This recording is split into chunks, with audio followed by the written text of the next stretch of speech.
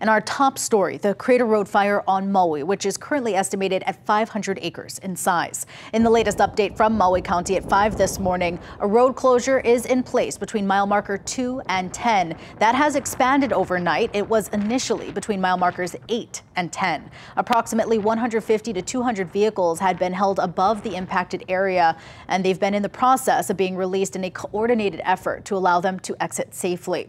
The fire was first reported at 6:45 Wednesday night. Right now, no homes are impacted and no evacuation orders have been issued. And due to that road closure, access to sunrise viewing and the campgrounds at Hosmer's Grove are closed today.